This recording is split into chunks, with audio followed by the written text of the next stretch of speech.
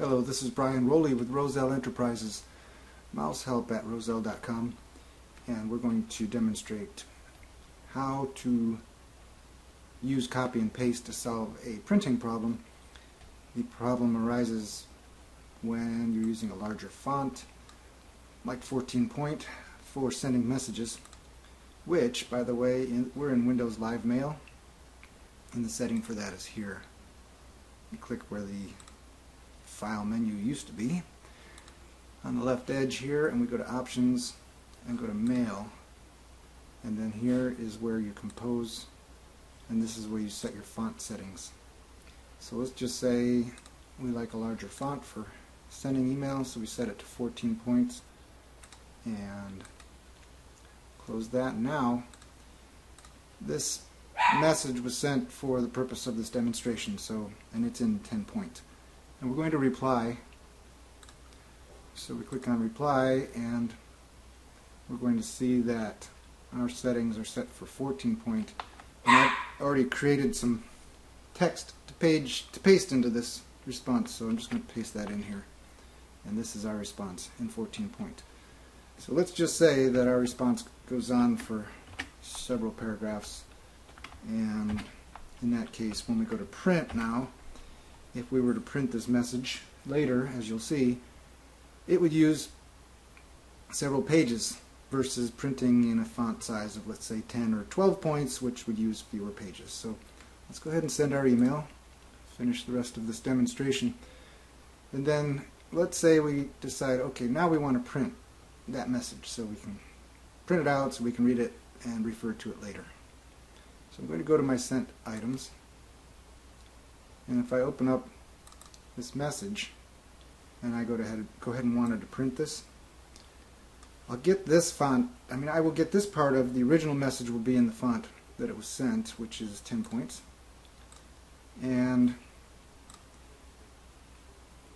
the top end of my message will be printed in 14 point. And of course, like I said, that is going to affect the output on the printer, because the printer is just going to use however many pages it takes to put all these words on a page. So here's the solution. It's not, well, it is kind of easy actually. You can take the text from your message like this, and when I say take, I mean use your mouse and simply select. So we're selecting I'm just taking my mouse, I'm holding down the left button, and I'm dragging like this. So there are a number of ways to select things, but probably this is the easiest. Just hold down your hold down your left button on your mouse, scroll down to the end. When you get to the end, you see everything is selected. And this is how I would do it. I would right click now on this blue text and choose copy. And so now when we're getting ready to print, we need to print from a different place where we will be able to adjust our font size. So let me show you that. For my purposes, this is Microsoft Word. You could use Notepad, you can use WordPad, you can use any word processing program for this purpose. And we just need to get a new file here. So I'm going to choose a new file,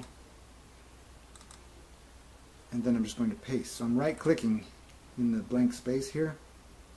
Oh, you gotta love Word to make things difficult. So I'm going to use Control V, Ctrl-V, because this is Word. They just don't make right click nice and easy for us. So here we go. Control V, that pastes in all of the text from the stuff we copied from our other email. Now in Word, my default settings are Times New Roman 12, but the point we're really trying to make here is that you can make this now any size you want it to be. And again, you can do this by selecting all of your text, and then you can decide what font is it and what size is it. So let's say we want Arial 10. And Word will actually tell you how many pages it's going to take to print this. See this at the bottom? Page 1 of 3. So it's going to take 3 pages to print this. But what I'd like to show you is if all of this were to be printed in 14 point,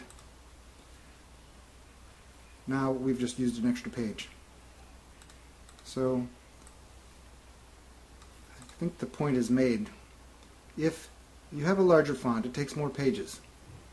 And if you use your font size to control that setting, you can set it to something smaller. Personally, I like my 12-point font, and I happen to be a fan of Times New Roman. That's why it's my default setting, and you can see I'm going to get this on 3 pages. It's large enough to read without wasting paper. So hopefully that demonstrates what you need to do. Oh, I did say, if you were going to go through all this trouble to make this document, you might want to save it. Save it as, let's see, let's give it a good name that makes sense. So we're going to save it as font size discussion. And then we're going to put that in a folder that makes sense. So here's my documents folder, and maybe I create a folder called email. Open that, save that.